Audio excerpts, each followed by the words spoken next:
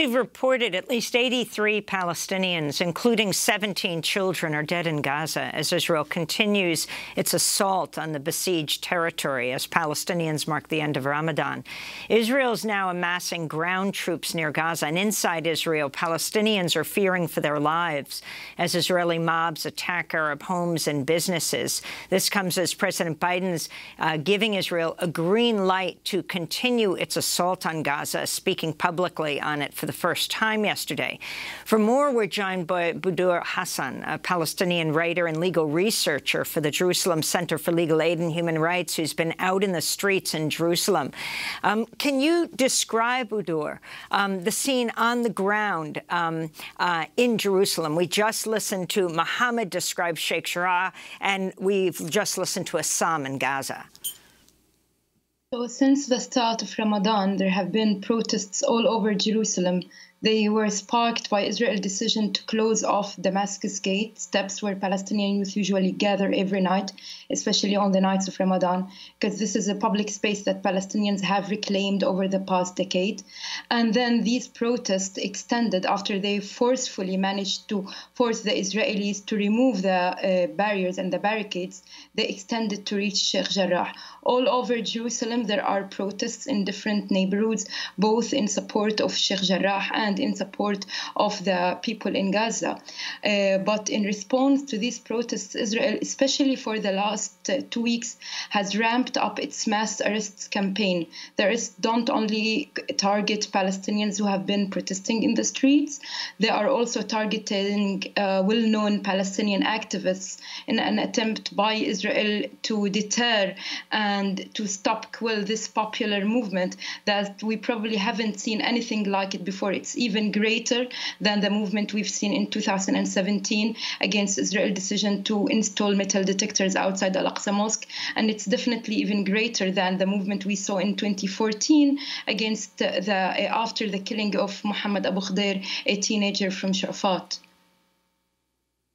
So, Budur, could you talk about the Israeli leadership that's spearheading this assault? I mean, Netanyahu was on the cusp of being ousted. He's known as Mr. Security, also Israel's new military chief of staff, Aviv Kochavi, outlined last year a, quote, victory doctrine. What was his role in determining the scale of this assault? And as you say, even more violent than what we've seen in the past.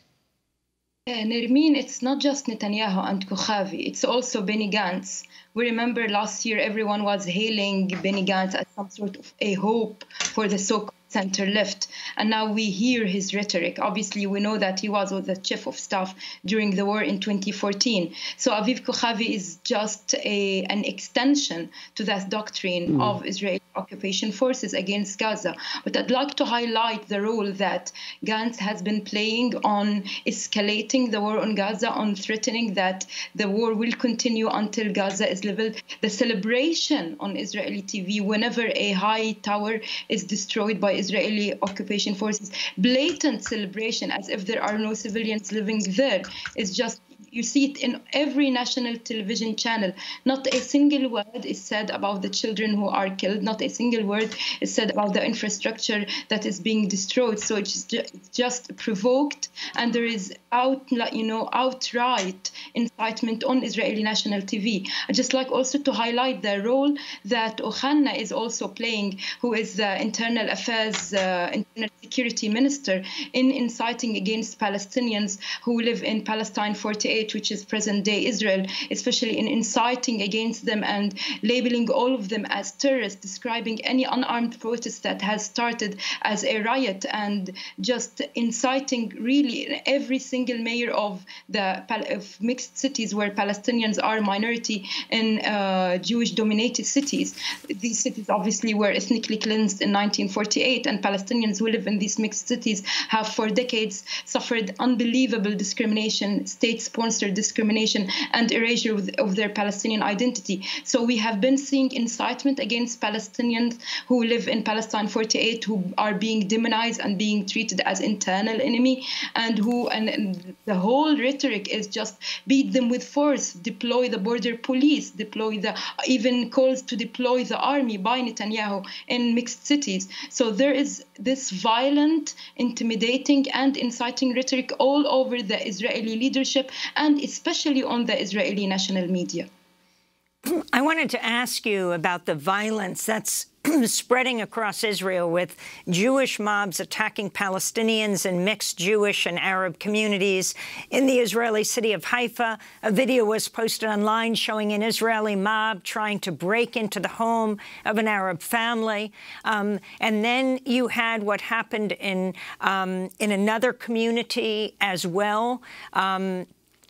In a Tel Aviv suburb, and this was caught live on Israeli television, a Palestinian and a Jewish mob taking people, Israeli extremist settlers, breaking shops in the suburb. Another harrowing video showing ultra-nationalist Israelis dragging a man they believed to be an Arab from his car and beating him mercilessly. It turned out he was Jewish.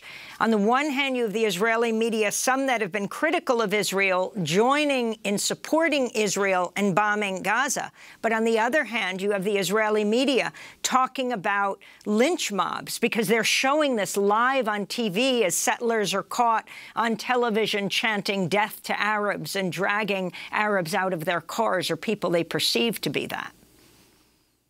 To add to what you said, Amy, although I just would like to correct one thing, Haifa is a Palestinian city, and this is the identity that Israel has been trying to erase since 1948.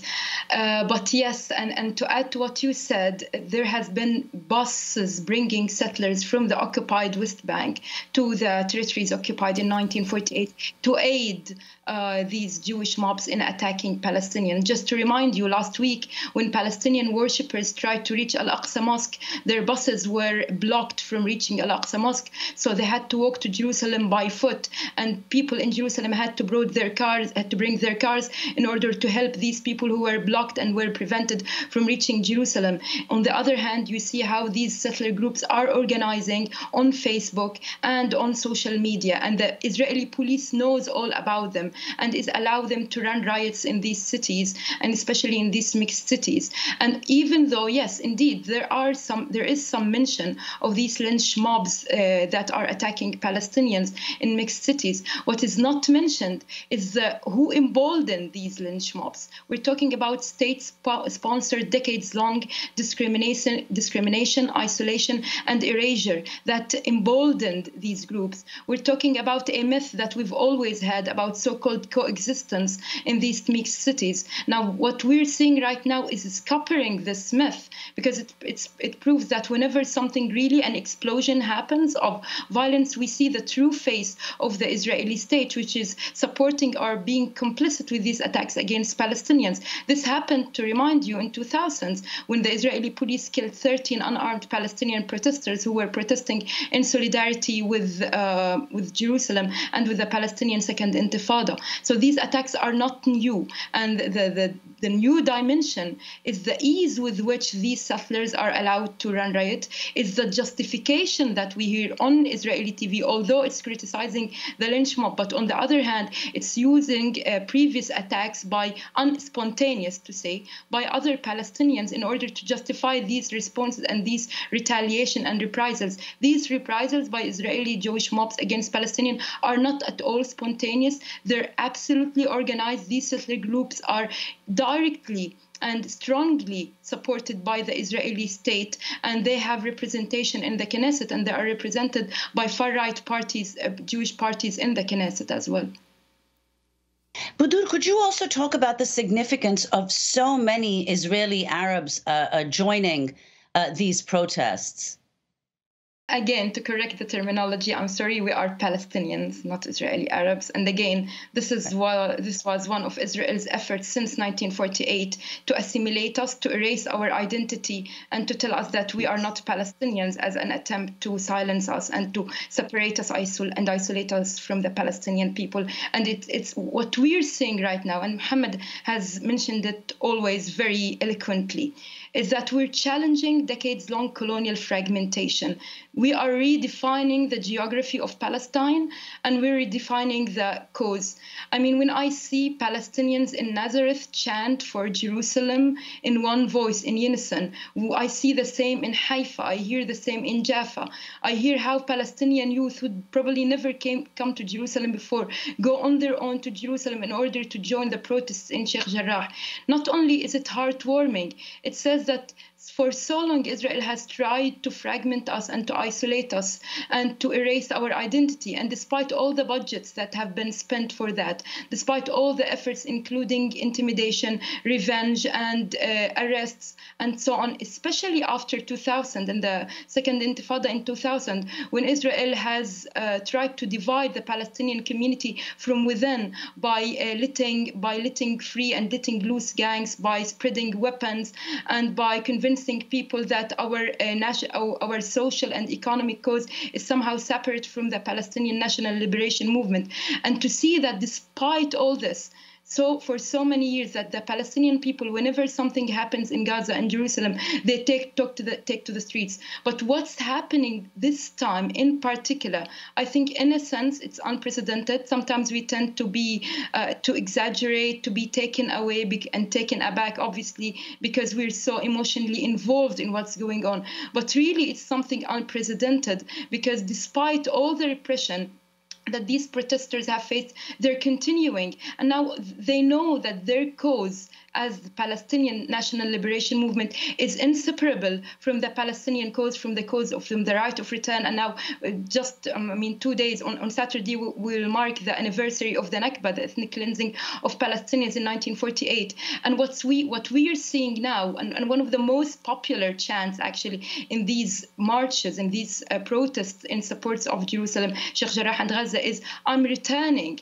And to see that this young generation, this third generation, or even fourth generation to the Nakba, is still insisting, "I will return. I have not relinquished my right of return." It says so much about the resilience. It's not just a cliche. It's truly, we're seeing being implemented this incredible resilience and steadfastness by the Palestinians, that no matter how much we've been forced to forget and being forced to be isolated from our people, we continue to act as though this had never happened, and we continue to insist on our right to be called Palestinian and to support our sisters and brothers all over the Palestinian diaspora and all over Palestine.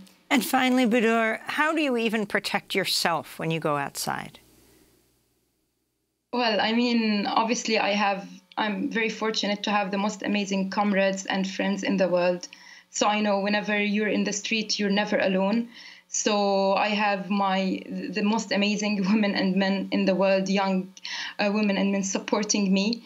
Obviously, it's always a danger for anyone, by the way, because the Israeli police doesn't discriminate. But I know that it's my right and my duty as Palestinian to take to the streets and to participate. Like so many Palestinians, I've been, and all Palestinian protesters, whether they're women, whether they're men, whether they're elderly, whether they're children, have had to suffer the oppression and the violence of the Israeli police. But you know, when you are in the street, when you're chanting and raising your voice, there is something, and that's the most amazing thing, and it always gives me goosebumps. Whenever you are in the street and you're raising your voice against injustice and for freedom and liberation, you really, the last thing you think about is fear.